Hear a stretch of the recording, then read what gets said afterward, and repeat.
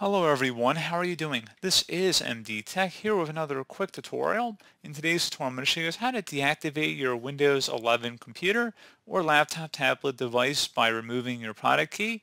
So if you want to change it out of a new product key or you're having some sort of issue and you just want to troubleshoot it, in today's tutorial I'm going to show you guys how to remove the product key that is currently being used to activate your version of Windows. So this should hopefully be a pretty straightforward process, guys, and without further ado, let's go ahead and jump right into it. So all you have to do is open up the search icon, type in CMD, best result should come back with command prompt. Go ahead and right click on that and select run as administrator. If you receive a user account control prompt, go ahead and select yes. And now I will have a command in the description of my video, guys. I want you guys to copy it from the description.